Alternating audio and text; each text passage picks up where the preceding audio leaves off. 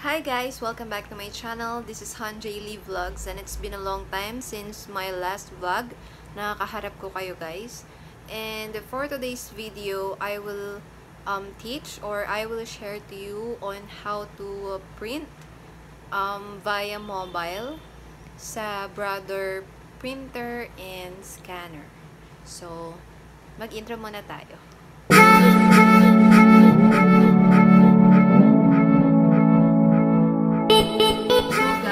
Para makapag-print tayo, i-download muna natin yung iPrint and Scan. Ayan. iPrint and Scan na Brother. Ayan. Or pwede din, ito.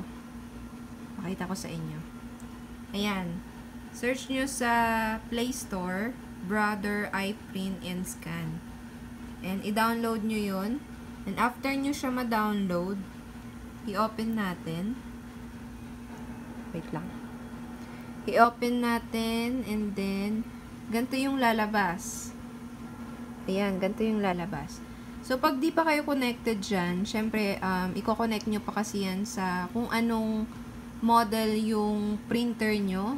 Ayan, DCP-T720DW. Ayan, kinonect ko muna siya. And, kailangan dyan guys is, kailangan na naka-open yung location nyo. I-open nyo yun para madidetect ni printer kung anong kayo, kung anong location, and then, yun. Isa-set nyo lang siya, meron doon step. I-follow nyo lang yun. Yung first step nun, ano ba? Parang dito, connect machine. Pag hindi pa kayo connected, i-connect nyo yung mobile sa Wi-Fi. Dapat may Wi-Fi, guys. May Wi-Fi kayo bago kayo makapag-print. Hindi pwedeng, pwede ding data. Siyempre, dapat may load. Ayun. And then, i-connect nyo siya, connected. And then, i-select nyo yung model. Ayan. Parang sample. DCP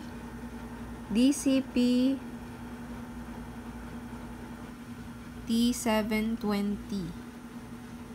Oops. Ayan, DW. Ayan. Ayan, guys. And then, select nyo siya. And then, ayan, i-follow nyo yung press and hold the Wi-Fi button. Ito. Press and hold the Wi-Fi button on your machine's control panel for more than 2 seconds. Ito daw. I-press and hold nyo for 2 seconds and then lalabas dyan yung step 2. Confirm. Pag lumabas na dito guys, yung dito, yung check PC/device and then select nyo tong confirm. Ayan. And then, sige, gawin natin.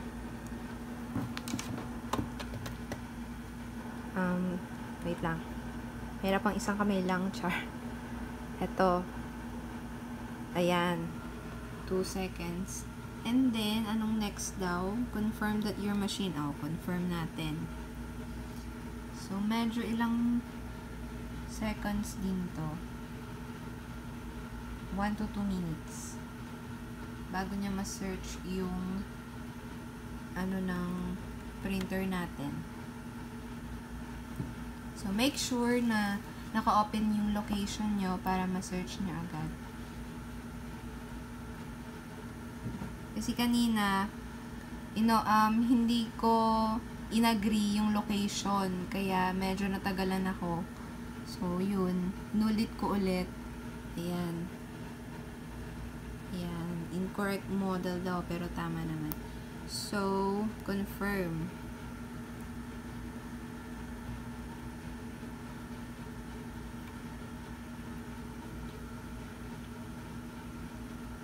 Confirm. How many minutes? 1 to 3 minutes. Pero pag connected na kayo dito guys, mabilis na lang to. Isang pindot nyo lang, mapiprint na agad yung gusto nyong ma-print.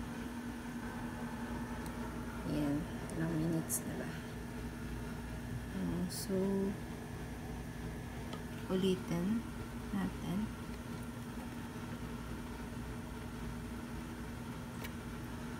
Confirm.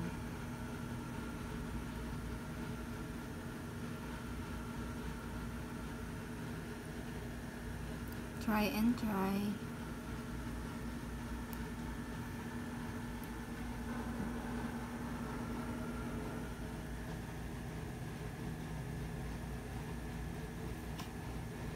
So, yan pa din yung lumalabas. Maybe, hindi niya na ma-read kasi I'm already connected. So, yun. Back natin. So, ganun lang gawin nyo, guys. Maybe hindi niya ma-read kasi connected na ako. Ayan. So, try nating mag-print. Ito, print. And then, lalabas dyan, photo, documents, webpage, email, or something na anong gusto nyong i-print. So, try natin sa photo. Lahat loading. Ano ba? Sample ito. Ito. Yan. And then, done. So, ganyan na yung itsura ng ipiprint natin. And then, andyan yung size.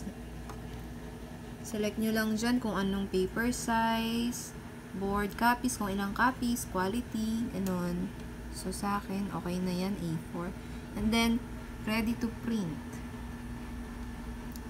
Yan.